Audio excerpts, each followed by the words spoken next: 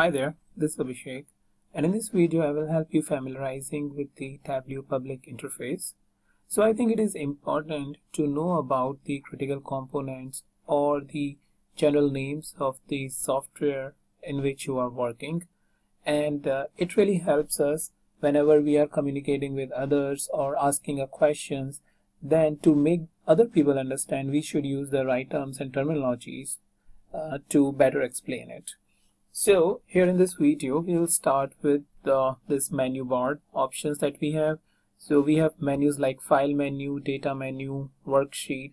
So this is pretty much the same kind of arrangement which you see in almost any other software, and below to this you will find different icons which helps executing an action quickly, things like adding a new worksheet or adding a new data source. So this is what you call a toolbar, similar to any other application that you have seen or software you have seen. So let's move on to this left pane where you have the data and analytics tab, and here in the data tab you have dimensions and measure sections.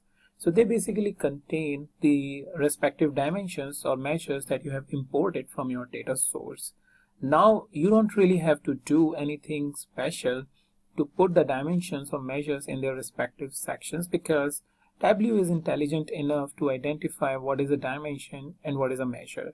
But if it has not done its intelligent job, then you can actually force moving the fields from measure to dimension or dimension to measure according to your requirement.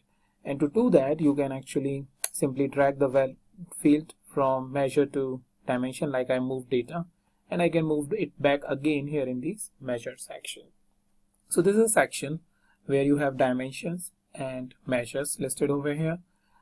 In the analytics section, you have these different three subsections: summarized, model, and custom.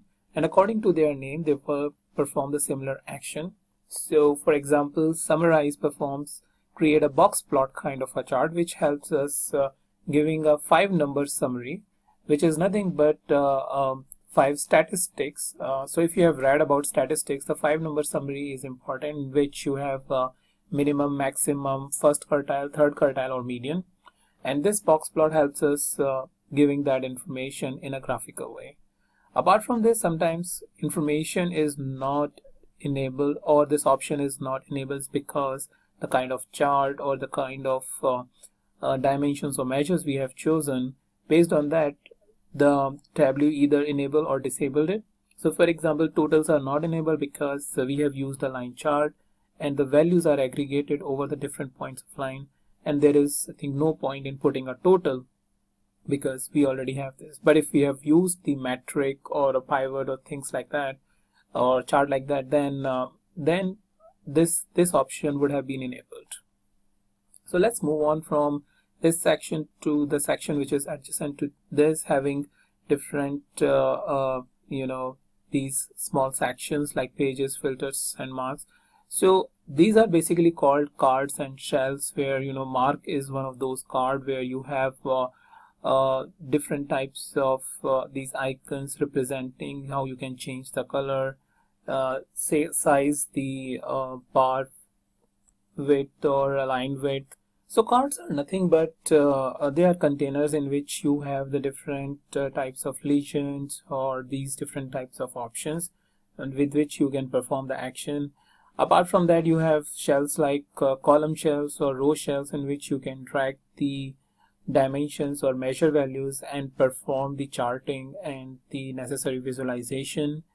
On this, on the left, you have pages shelf, which helps you split a view based on the number of dimensions or the measure values that you use.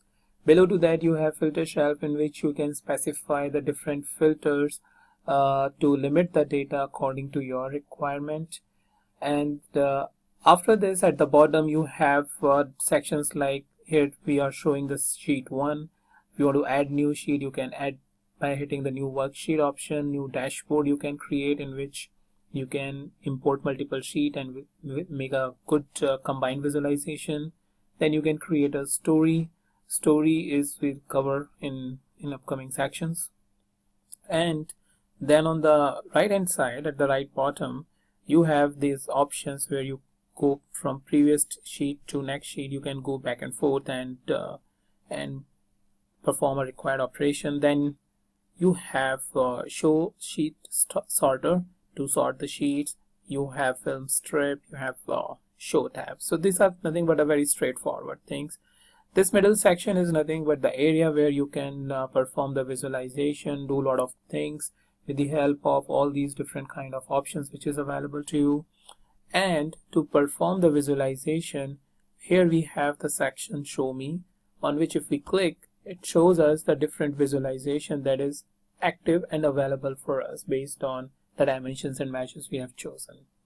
So with the help of this show me section or show me button, whatever you call, it helps us taking the visualization or choosing the visualization for our requirement. So I think that's pretty much all. A quick overview of Tableau public interface component I wanted to give it to you. And I hope you have found this video useful, and I'll meet you in the new video, the new topic.